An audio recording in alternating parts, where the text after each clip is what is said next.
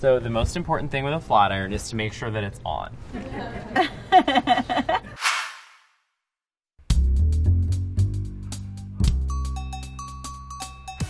Allie! Hi! Are you here for a callback? Yes, I am. Come on in! Just kidding, we're gonna do your makeover right here in the elevator. Okay, I'm totally down with that. So now we're gonna be making over Allie. She is just out of college, trying to get into the workplace, and her outfit could use a little life. Because she's so blonde and fair-skinned, she's looking really washed out. I'm dying to put on a little bit of mascara. She needs bangs more than air in her lungs, so it is gonna happen right now. I'm looking at you, and you're gonna go into an interview, and the look is kind of college-y right now, right? Yeah. A little long, whatever. Would you be open to like a little side bang action? I think, yeah. Not a lot, just enough to break this up because it's like so long. I just want to give you like a little moment. That'll help get it out of my face too. For days. Oh my god, oh my god, oh my god, oh my god! Yes! Oh, I can breathe now.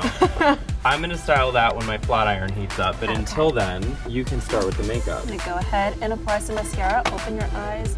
I have a really cute printed top that I'm gonna give you. Oh, awesome. Oh, this elevator gets to the top faster and faster every time. So the thing with blondes is because, you know, you're fair-skinned and you have light lashes, light brows, it's really easy to get washed out. So that's why you want to add just a little bit of color. You don't need much. I'm gonna have you slip these off. These shoes are actually really cute, but I just think you need a little color, and these are a little more sophisticated. Towards me, please. Patent leather is totally fine for like a night on the town, but for the workplace, I'm just gonna go with something a little less shiny. I'm just doing one coat of mascara just because, you know, you don't need too much.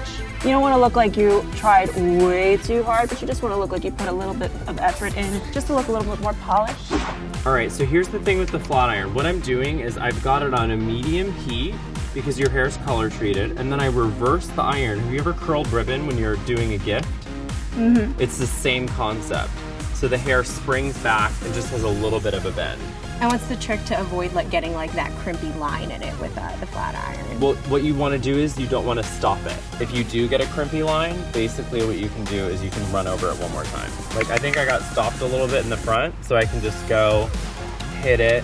You can tap it like that and then roll it. So all I'm doing now is just adding a little bit of bronzer. This one kind of has a pinky undertone to it, so it's not an orangey undertone, so it's kind of like a blush and bronzer in one. At home, you could just mix in a little bit of each, and it's just a great way to just multitask and do all the things you need all at once. I'm mainly focusing this just where the sun would hit naturally, because again, you just want to look like sun-kissed.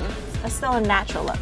The thing is, if you're in the workplace or interview, it's really important to put some effort in. I mean, this is not the moment for, you know, just an easy breezy kind of thing. You want to go in there looking like you mean business. So all I'm doing now is just adding a little bit of a pink lip liner. This is really close to your natural lip color, but it just adds a little bit of extra oomph. All right, this is my money shot. You just spray the bangs with a little hairspray. I have a comb, so I'm gonna comb them. We're just gonna give you a little bevel on the edge.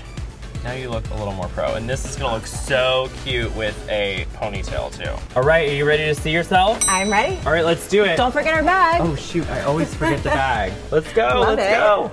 All right, Allie, are you ready to see your bangs? I'm so excited. Me too. Oh, awesome. Oh, this looks great. And the blue top that you came in with, it's totally fine. The color is absolutely on trend, but it just wasn't memorable. And if you're going into the workplace and you're trying to get a job, you have to brand yourself. And like, how do you work that out? So this is a look and it works. I definitely did not expect to be getting a makeover right in the middle of the elevator, but I was really, really impressed by how they pulled it off. Oh, I'm so glad she let me cut her bangs. She was nervous, but I was confident. She had eyes in there, who knew? Yeah, speaking of eyes, like hello, the mascara.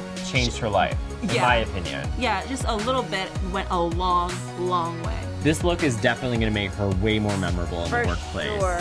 If you guys agree with us, please let us know in the comments section and give us a thumbs up for Allie's amazing transformation. And don't forget to subscribe for more episodes of Elevator Makeover.